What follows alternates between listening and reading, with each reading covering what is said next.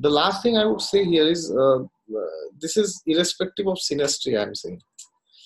Right. Nowadays, after seeing charts for so many years, what I have seen is the planets like 7th house, 7th lord Venus hardly matters.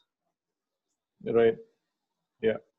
In fact, I am becoming Yeah. more and more surprised to see this. And now Yeah. I go back to the original concept of Tithi, which is sun and moon.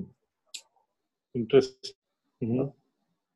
Now I Yeah. realize why Parashara used to say, or he said that, Tithi is very important. Tithi decides relationships. Why? Sometimes Right. people, what is this sun and moon? Sun and moon has nothing to do with relationships. If you see at a Right. individual level, one is like power, position, one is, what gives me Right. happiness. But it's not very relationship centric. It is there. Moon is emotion and sun is commitment. So I stay with one person, but that is more of a marriage thing. It's not more of a relationship thing. But why is it said that Tithi is the most important thing? Because I have seen, and recently I went to South Germany to a very big yatra for almost 14 days. So I was talking to many spiritual leaders in around this area of Europe, and I was literally shocked to know so many things. And whatever the concept of tithis I knew, and from my experience of sun and moon, I also came to know from these leaders. So like I talked to one very senior temple president here in Germany. So he was telling me, we were talking of astrology and all this, and he asked me, so most of the questions would be pertaining to marriage, I guess. So then I said, yes, of course. And so I asked him, what is your experience of, because within the spiritual Right. community also, always sometimes there are marital Right. problems and all this, because Kali Yuga is like that. Right. Right. Right. And Right. he said something which I was, amazed to hear. He said, what I have seen, somebody, the way somebody looks, somebody talks, somebody earns, and how the person, nature, compatibility, nothing matters actually.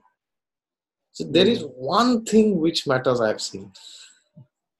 I'm like, what is that one thing?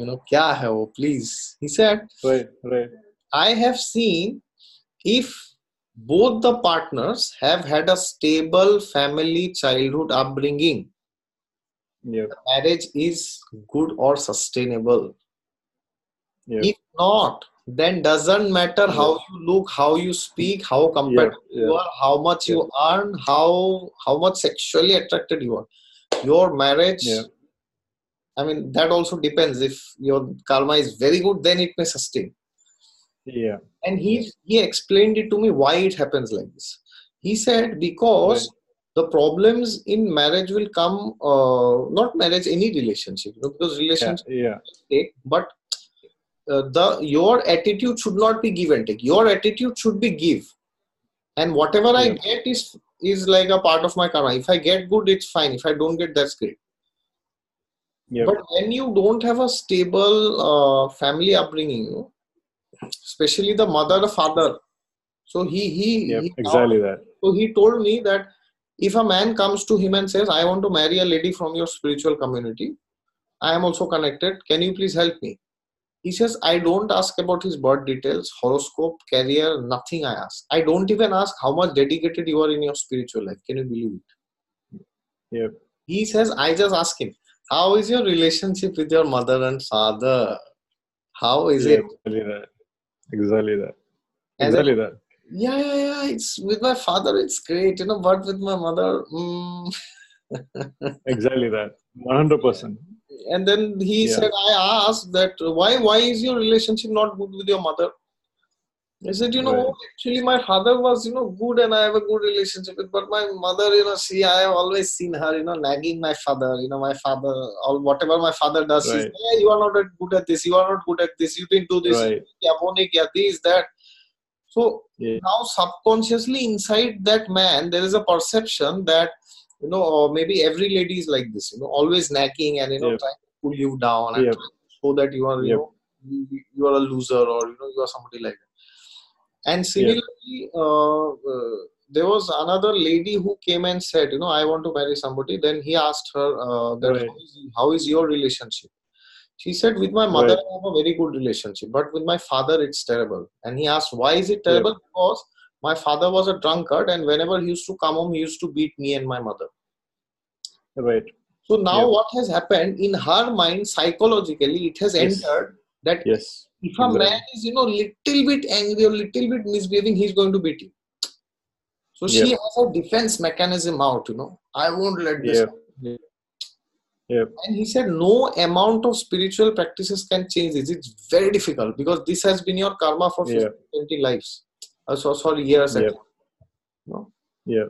And similarly with It's the man, he said, that if the father yeah. was not good, he used to see, the Yep. father would be very irresponsible. So he feels, it is okay for me also to be irresponsible in my marriage. Yep. Everything is fine. So the mother father Yep. is very important. Nowadays, I give 90% emphasis to this sun and moon, and practically nothing else I see in the chart. No, yeah, Babiji, I'll just say this exactly what you said. Used to be that in ancient marriages time, right, in Vedic system, they would look at sun and moon compatibility. There was no equation of Venus at all. Venus as a marriage concept came only later in this kind of yuga, in my opinion. Why? Because used to be that when you marry a woman, she would actually become like a mother. When he man, he was going to take the role of a father also. So that mutual thing, and this is a very important thing also in synastry also, because the first planets, of all the other planets, even if you just looked at stone and synastry of that can exactly say how everything is playing out. Like exactly that, because it's exactly that what you're saying. So sun is your father, your relationship with your father. This corresponding moon is your relationship with your mother. Those are the important planets that are luminaries, and that's how you're exactly that relationship between sun and moon in your chart. And again, if you do the same of the other person's moon and sun with your man's sun with the woman's moon, and the woman's that kinship is going to be very, very important. But of course, that woman's moon itself is dependent upon or a man's moon is also dependent upon the sun by default. So, because brightness or waxing or waning moon is depending upon that sun-moon relationship within a man's chart. Same is the case in the woman's also. So the sun-moon factor is, becoming the Tithi being connected with Venus is very important because of that. So, but again, I have to say this, and used to be in social communities, they will look at that kind of factor, and that would be perfect fit.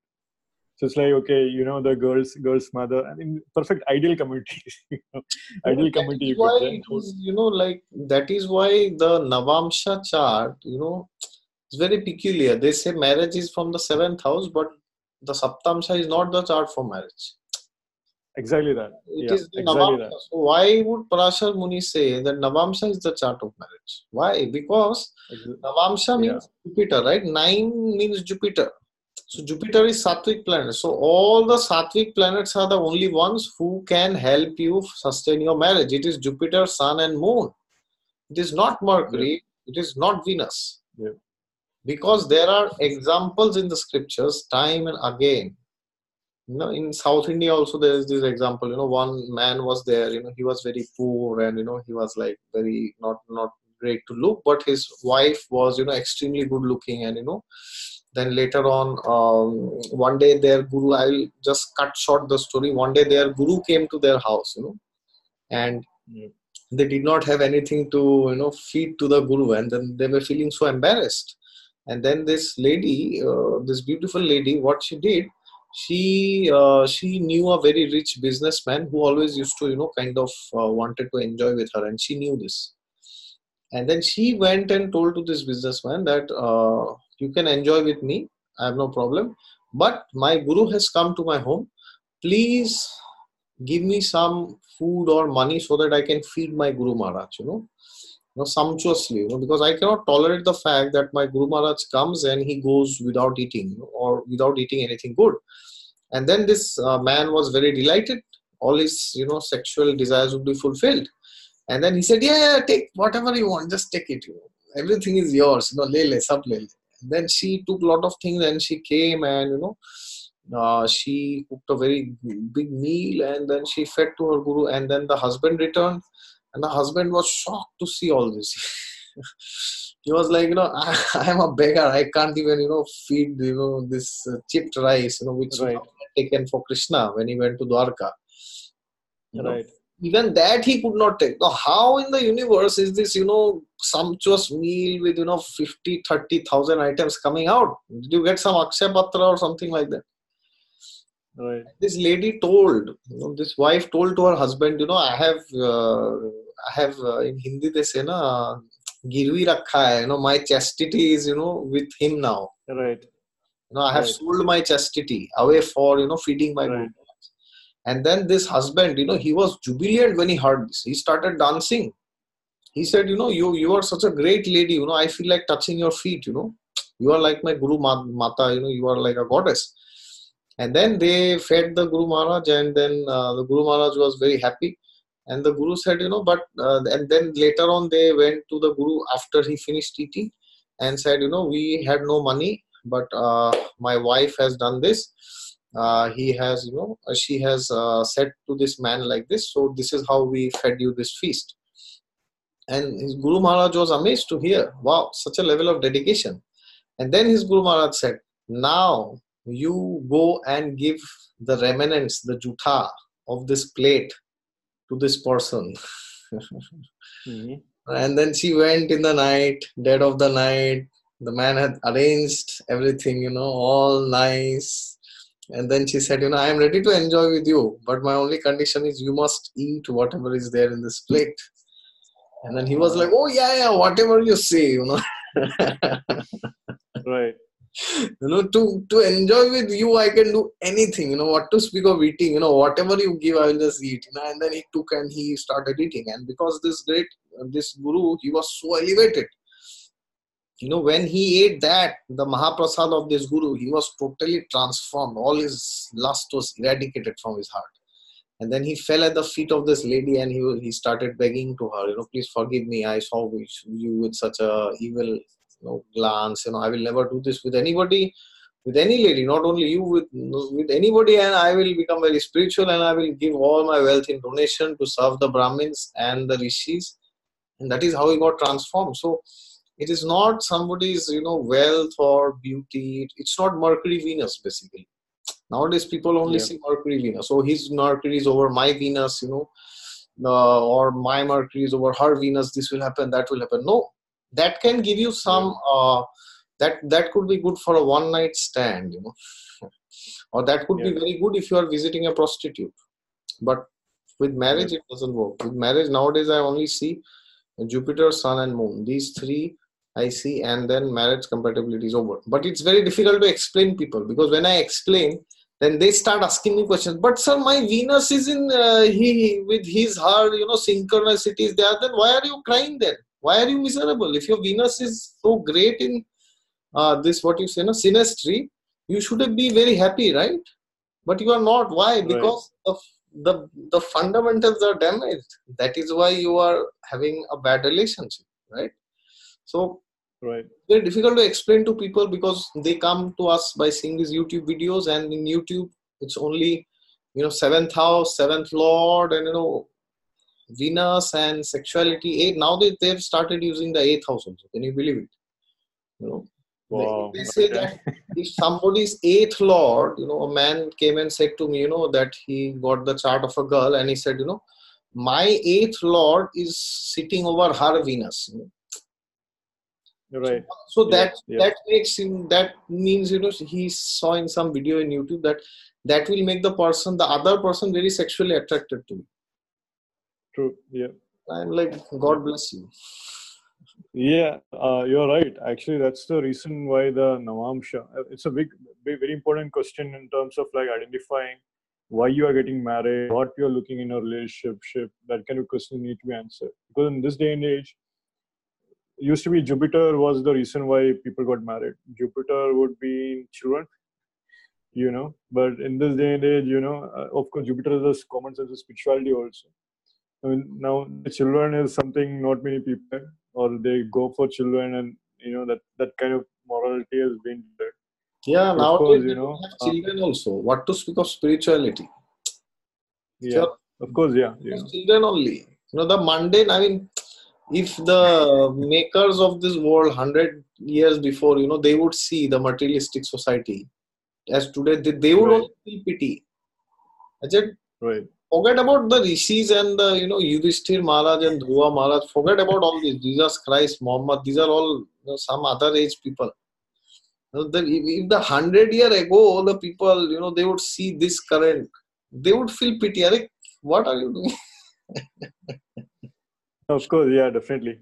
Jupiter is a moon sense of purpose. So, in fact, the marriage itself is a carrying. So, when Sun and Moon together joins, then it should be the resulting energy should be something that is sustaining itself. That is what a marriage is. So, when you are with a husband or when you are with a wife, the combination of you two as the unit is a bigger thing, bigger entity than you alone. That's going to be a very important, and usually that's why Jupiter becomes very important. The common sense of purpose, what are you going towards, or commonly your ninth lord, so it becomes very important. So yeah, of course, I agree, Babuji. Sun, Moon and Jupiter That for is sure, why of course. in Srimad Bhagavatam there is a shloka, Vasudeve Bhagavati Bhakti Rakinchana Sarvai Gunais Tatra Samasate Sura Harava Bhaktasya Kuto Mahat Guna Manorathe Nasati Dhavato Vahi. That one who is elevated in his devotion to Vasudev, Lord Krishna, Vishnu or Ram, Sarvai Gunais Tatra Samasate Sura. All the beautiful qualities, Tatra Samasate Sura. Suras are the demigods, there all the beautiful qualities manifest in the person, humility, tolerance, submissiveness, truthfulness, patience, all the beautiful 26 beautiful qualities that Krishna says, shamo damas tapas shaucham shantir arjavam vacha jnanam vijnanam astigyam brahma karma svavajam. So many, sauryam tejo dhritir daksham, so many qualities are mentioned. And then Yeah, on the other hand, harava bhaktasya kuto mahadguna. It means one who is not cultivating spiritual knowledge. Kuto mahadguna. What good qualities do they have? Manorathe na sati dhavato bhahi. Manoratha means chariot of the mind. Today I like this. yeah, Today I like strawberry ice cream. Tomorrow I like vanilla. Tomorrow I like almond. Then some other day I don't like ice creams. I like jalebis. Tomorrow right, I don't like jalebis. I like somebody else. Every people these days, today they like this person, after 6 months they like somebody else, and after 2 years somebody else.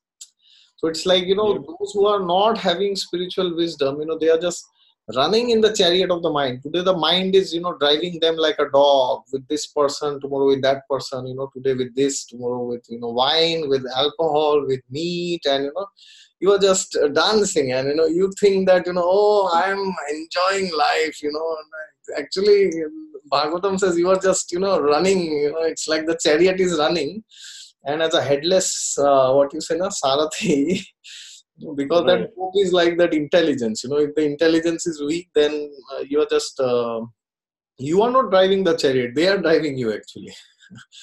Right. So that's what Jupiter is, all the divine qualities. If that is well placed or it is good, then things can be improved. Otherwise, they should try to improve it. All right. Thank you Right. very much, sir. We could Yeah. continue this discussion for Yeah. eternity. We put a long discussion. It was good. Hopefully, people reach to this final point and they work on improving those constellation planets. That's all we can hope for. Thank you so much. Anyway, yeah, great, Babuji. It's a Yep. Rohini day. You are also wearing red. Yeah, good point. Yeah, observation. I didn't Yes. realize that. But yeah, Thank you so great. much for your time and for your observations. We'll see each other soon then. Thank Sure, you. Babuji. Okay. Yeah, thank you again.